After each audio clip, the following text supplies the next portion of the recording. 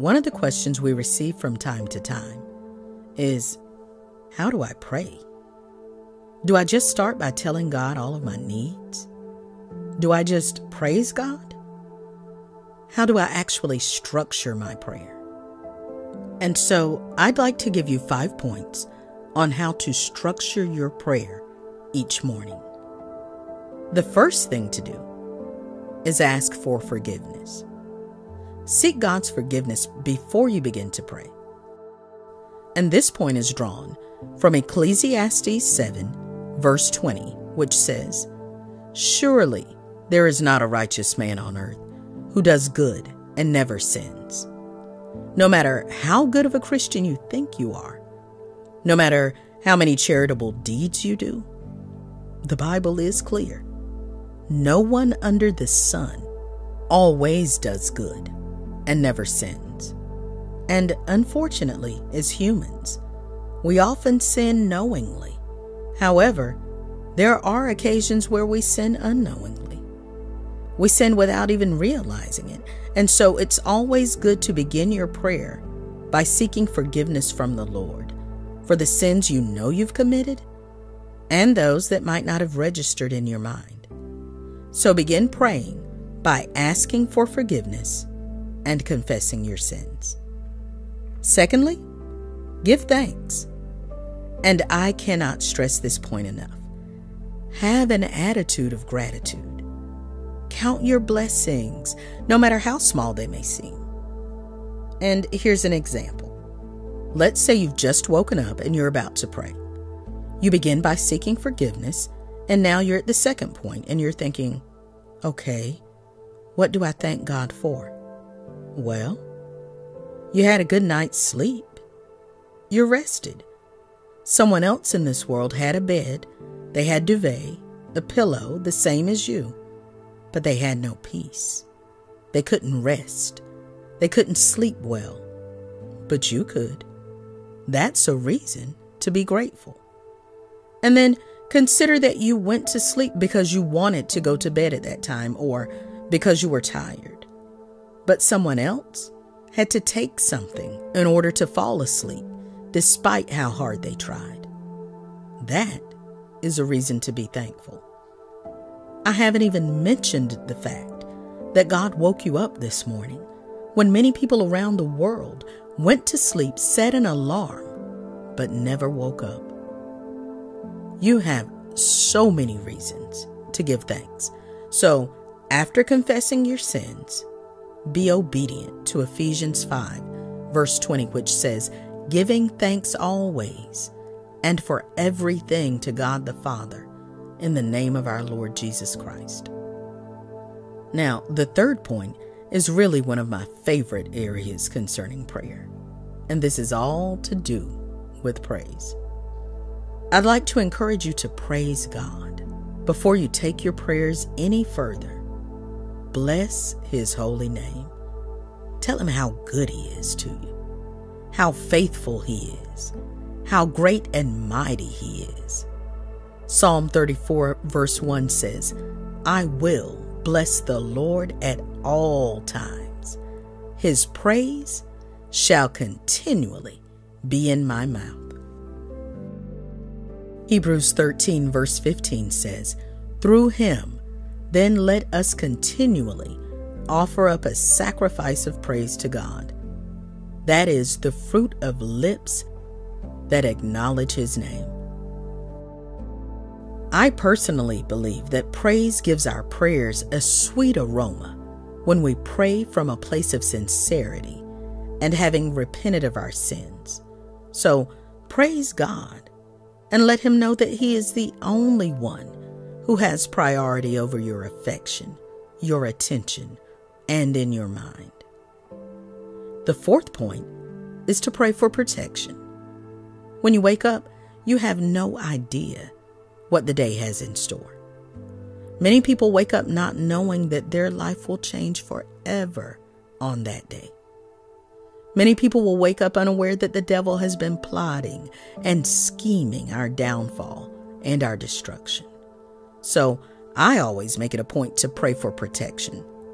Speak the mighty and powerful blood of Jesus Christ to cover you.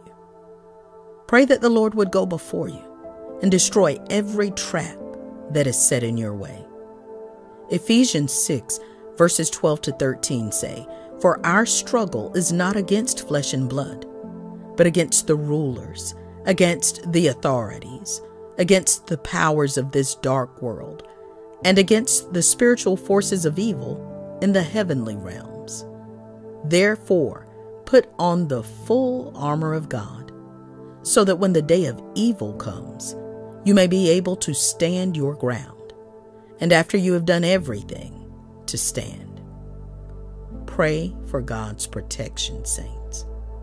You don't know what type of attack you might face as you're driving on the way to work. You don't know the threat of the enemy that day. There are actually so many unknowns to each day, regardless of how meticulous your planning might be. So ask the Lord to be with you, to keep you, and to guard you. Now, finally, the fifth point is where you lay out your needs. And of course, we all have needs.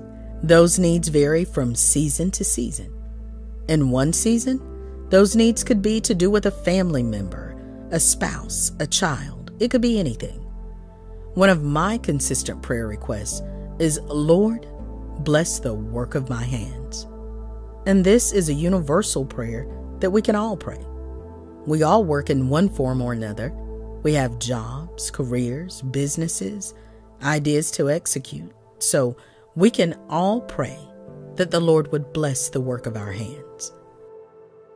Deuteronomy 28 verse 12 says, "The Lord will open to you his good treasury, to give the rain to your land in its season, and to bless all the work of your hands.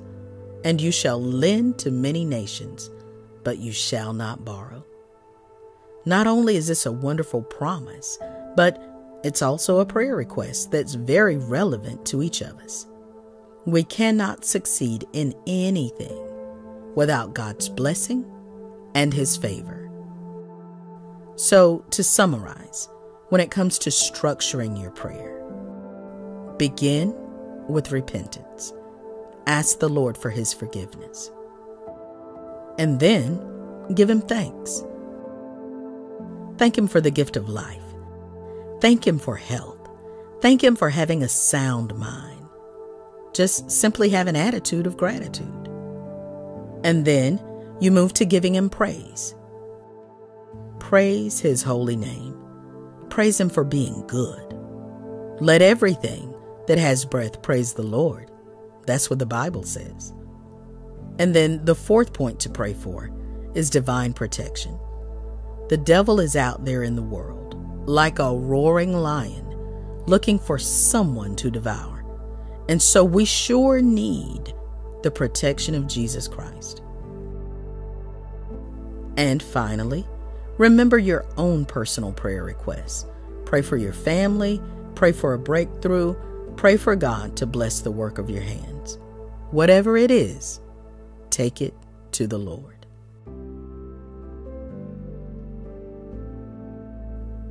The Bible says in Matthew chapter 21, verses 21 to 22, "And Jesus answered them, 'Truly I say to you, if you have faith and do not doubt, you will not only do what has been done to the fig tree, but even if you say to this mountain, be taken up and thrown into the sea, it will happen. And whatever you ask in prayer, you will receive, if you have faith.'" I have heard many Christians complain over the years that they have not been able to hear from God. I wonder, however, if the problem is not God's lack of speaking, but our lack of ability to listen. We are surrounded by more noise, screens, and distractions today than ever before. Consequently, many of us are uncomfortable with silence. But what if in our silence, God can communicate to us? The first line of Psalm 46 verse 10 says, "Be still and know that I am God." And if you look at the word still here, it means have a deep silence, a deep quietness about you. Stop with the vain repetitions in your prayers. Hold off with the list of prayer requests by simply being still. Be quiet and recognize who it is you have bowed down to. Now, how many of us actually practice this? How many of us go and lock ourselves in a room, and instead of praying, God, give me this and that, we simply bow down and be still? As a matter of fact, I would venture to guess that many of us don't really practice being still before God as often as we should.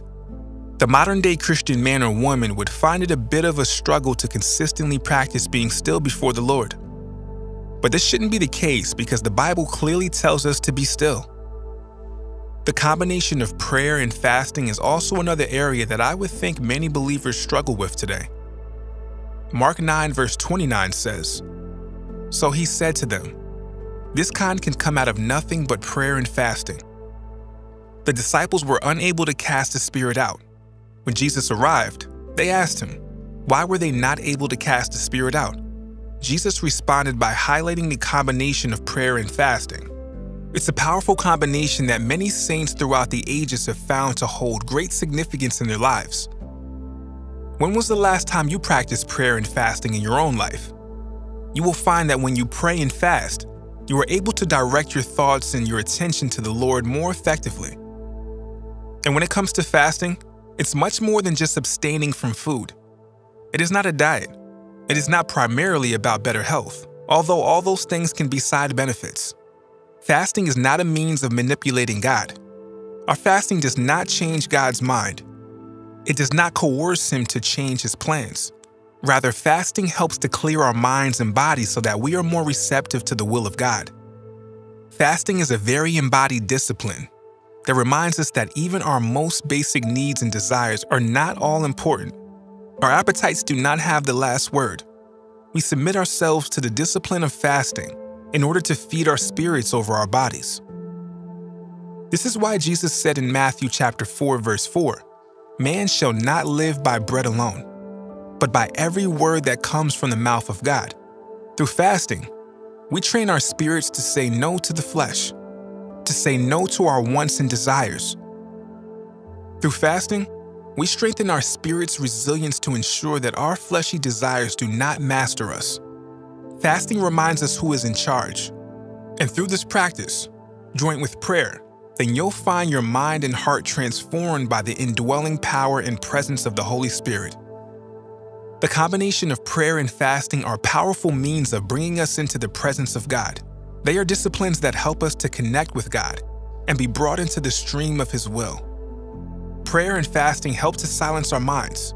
It helps to silence our appetites so that we can open ourselves up to hear the still small voice of God, or to be still and know that He is God. So the question has never been, is God speaking? The question should be, are you listening? Are you taking the time to be still? I believe that the Lord does still speak to His people even in this day and age. The problem is that many times we are not listening. Prayer and fasting position us to hear the voice of God and to see His hand moving in our lives. So I encourage you to use the spiritual tools and resources available to you. Begin to practice the combination of praying and fasting in your life. Begin to practice being still before the Lord. When you combine prayer and fasting, you're not doing it to gain bonus points from the Lord. Prayer and fasting benefits you. It's for the benefits of your soul. It's for the benefit of your spirit. It aids you to turn the focus away from the world and firmly to the Lord. Fasting and prayer helps to understand God's vision and perspective. It helps us set aside anything that hinders our spiritual growth. So I encourage you to have faith that your relationship with Jesus Christ will grow and flourish as you begin to rid yourself of all worldly desires, as you prioritize feeding the Spirit instead of the flesh. The Bible says in James 5, verse 16, "Therefore, confess your sins to one another and pray for one another, that you may be healed." The prayer of a righteous person has great power as it's working. The Amplified Translation gives us a deeper description, as it says, "Therefore, Confess your sins to one another, your false steps, your offenses, and pray for one another, that you may be healed and restored. The heartfelt and persistent prayer of a righteous man or believer can accomplish much when put into action and made effective by God. It is dynamic and it can have tremendous power. Allow me to highlight a few words that jump out to me concerning prayer and myself as a believer. Firstly, my prayers ought to be heartfelt. They need to come from a deep place within me that longs for the Lord. Secondly, my prayers need to be persistent. They should be frequent. Not just a prayer here and a prayer there, but there has to be a level of consistency about my prayer life. And finally, I need to be practicing righteousness. I need Jesus Christ to help me become a righteous person, a righteous believer. So from James 5 verse 16, I want you to take away 3 things concerning your prayer life. Your prayers should be heartfelt. Your prayers should be persistent. And you need to be striving to chase and pursue the righteousness of God. Now, I'd like to encourage you from the book of Nehemiah. In chapter 8, the latter part of verse 10 says, "Do not sorrow, for the joy of the Lord is your strength." We can stand strong because of the great joy we have in Christ. We can be at peace knowing that no matter the outcome of our situation, we have eternal hope in Jesus. We have great assurance that even when things seem uncertain, the Lord is always working out for our best interests. Isaiah 40 verse 31 says, "But those who wait on the Lord shall renew their strength. They shall mount up with wings like eagles.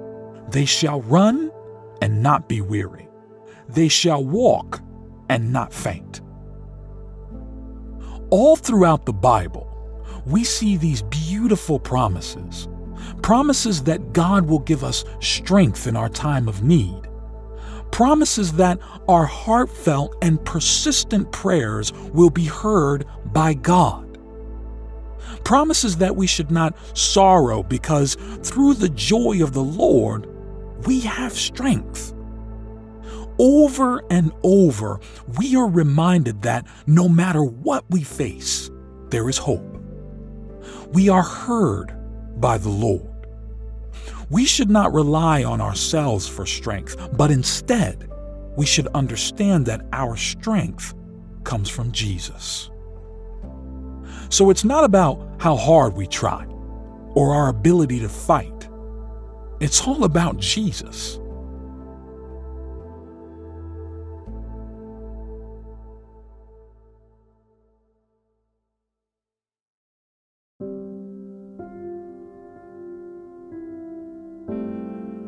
Have you ever told someone that you'd meet them somewhere, but somehow the two of you weren't clear about an exact time or an exact spot?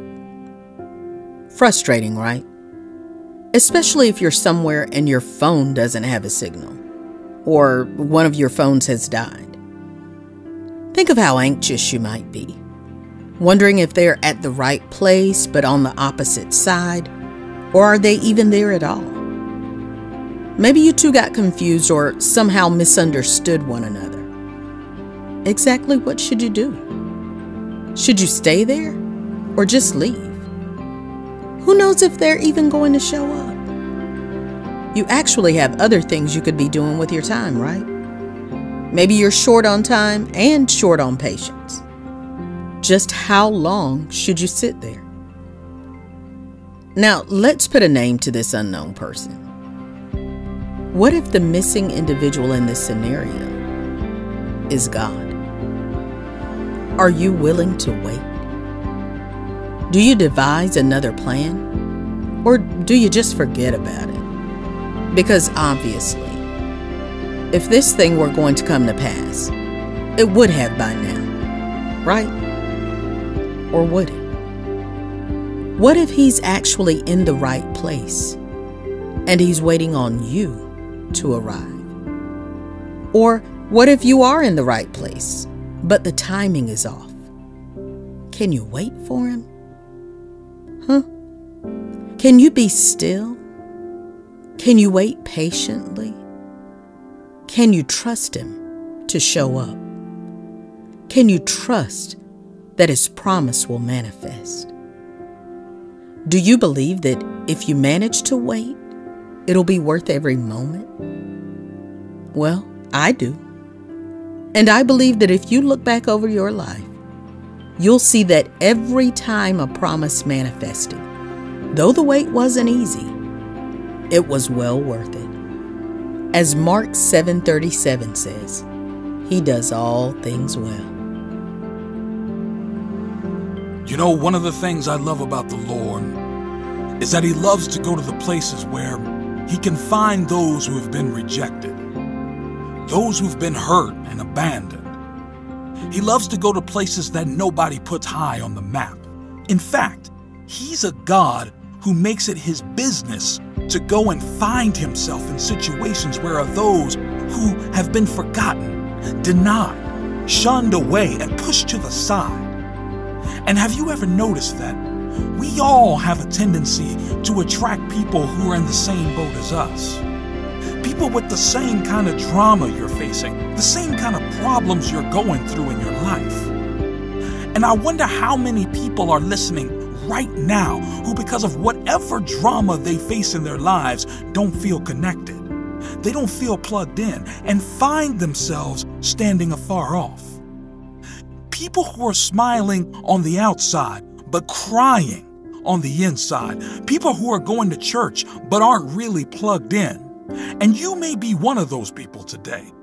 You may have found yourself emotionally void. You may be there feeling rejected and afar off. But I have news for you today. God loves to connect with the people who others consider to be outcast. Fix your eyes on him, the King of Kings and the Lord of Lords. Your cry should only be to him. He's the one that can transform your life. And it doesn't matter where you are or what you're situated in. If you cry out to God in the midst of your dilemma, he will bring deliverance. If you cry out to God right in the middle of your situation, he will bring freedom.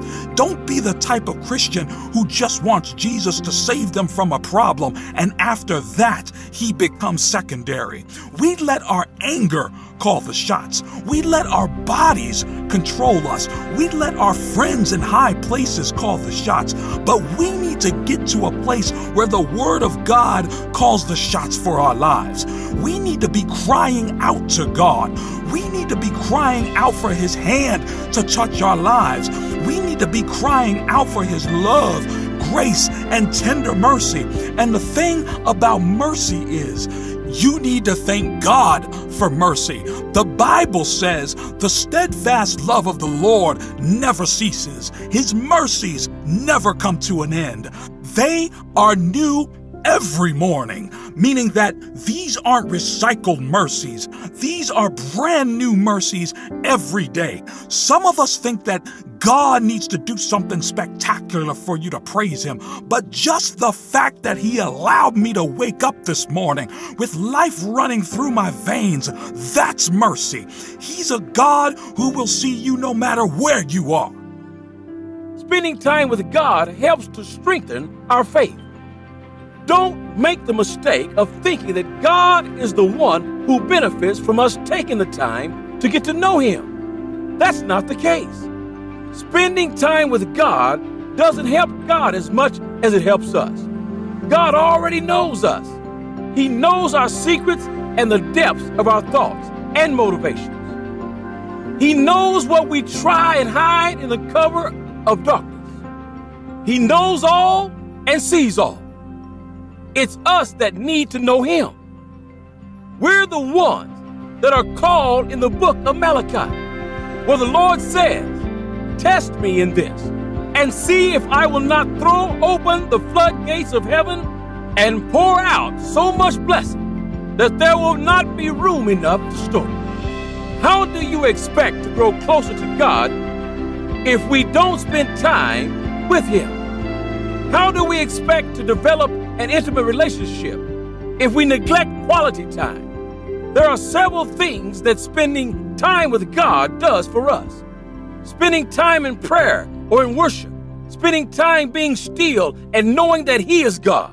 Spending time meditating on His Word and reading Scripture puts us in a position to be able to commune with God and get to know Him on a personal level. What does He love? What does He hate? What makes Him happy? What makes Him sad? What are the most important things to Him? What does He value? What does He want from me? These are the things that we learn from spending quality time with the Lord. We learn who He is.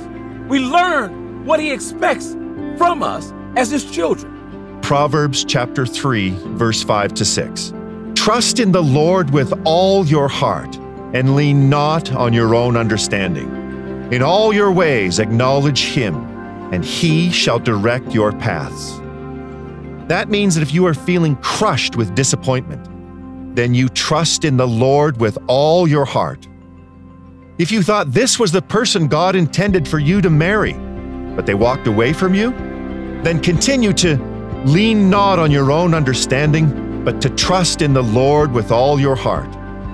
If you prepared, you studied, you met all the criteria required for that job, for that position, but they rejected you? Well, child of God, lean not on your own understanding. God will direct your paths. This is what all believers are called to do. So, no matter what comes, keep believing in Jesus Christ. No matter what comes, remain anchored in the one who rose from the dead. No matter what comes, do not, I repeat, do not give up.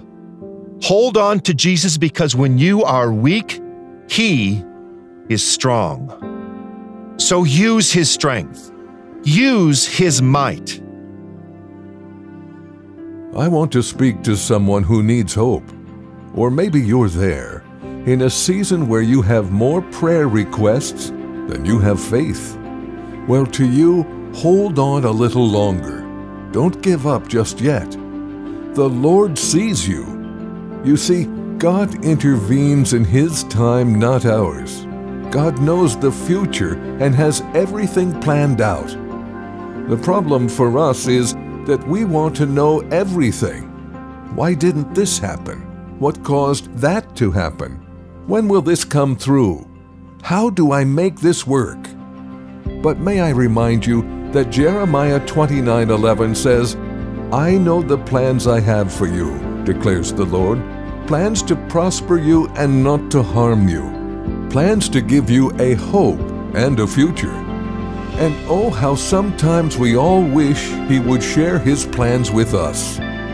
But let me encourage you to trust God. He knows the obstacles that will slow you from achieving the good He has in store for you. He knows the decisions of others that will cause you pain. He knows the decisions you will make that will lead you down the wrong path. He knows the peaks and valleys which lie in your path, and that the ultimate destination He is guiding you to will be one of glory.